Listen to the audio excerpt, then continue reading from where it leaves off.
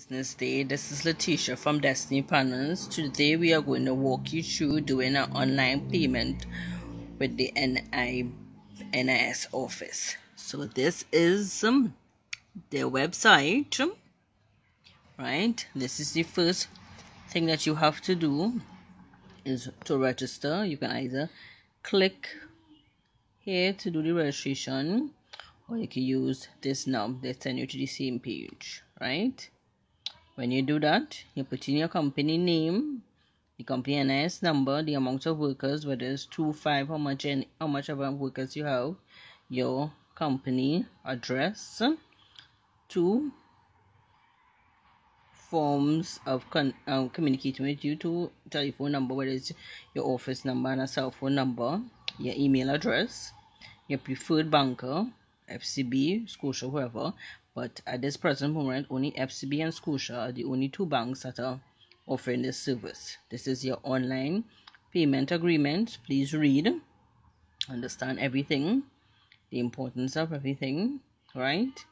The director or secretary could put in your name and they must sign. You print it, you can scan it, and then you send it directly to the online payment at nibtt.net, right? You have to wait a little while because they will go through, make sure everything is okay. They will call you and give you all the relevant information. Once that is done and you are approved, your next stage is to organize for your first payment, right? When you do your first payment, right, this is where you will click your online NIB payment and contribution, right? Sorry, wrong page I click. It will bring you here, right? You will pick your bank, as I just told you, is only FCB or Scotia, right? Your transaction code number, you will get that when you do your transfer or shock, sorry. You will pick FCB or Scotia. As I told you, those are the only 2 banks that are doing it online. You put in your transaction code, which you will get when you do your online payment. You put in your company name, your NIS number, the address, your email address, telephone number, the number of employees, the month that you're doing your contribution. Well, February is due just now, so you can put like February. The number of weeks, February have 4 weeks at this current time, right? Put in your contribution amount, B. If it automatically goes here, mind you, you don't have to put in any dots. You just continue filling it. I will show you like I am actually filling it here, and it's actually put it. When you move from it, you will see it come down on the bottom there, right? You put in your records, right? So you add your record here, where you put in the month, as I just said, February coming up here. Put in your contribution again. You just put in the numbers and you just fill in accordingly, right? Move from it to workers, click OK, right? Click OK. Oh, something. Oh yes, I put you. Oh, sorry, I put too much. That's put a different from what I have there. Hey, see? So it's it's even, right? So see, I made a mistake and it corrected me. Oh yes, I forget the year too. Right, so you see the same information there. Then you have to download your template here. Right, let me show you the template, which will be this that comes up here. Right, you put in the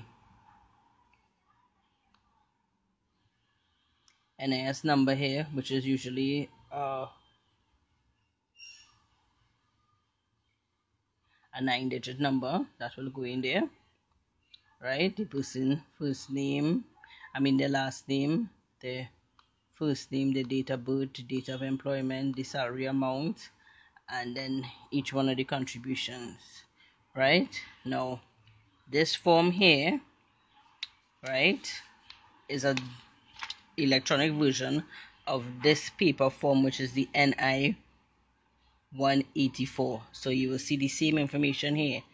the NIS number, the person's last name, their first name, the date of birth, date of employment, the salary amount, their contribution for week 1, 2, 3, 4, and the total value. That is the same information that will go here. So you see, they're just making it simpler and easier for you, right? Okay, so once you fill out that, you attach this document back on, right? I'm minimizing this, right? Then you have to fill out, so, and that's it. And then you send it, submit it with your payment. Now this form that you're filling out comes to be is a replica of the same.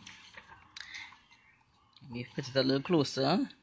The NI 187, which is the same information here, which you will have the company name, address, the period you're paying for, the company number at the top there, and the amount. So that's just a duplication, digital duplication of what is there.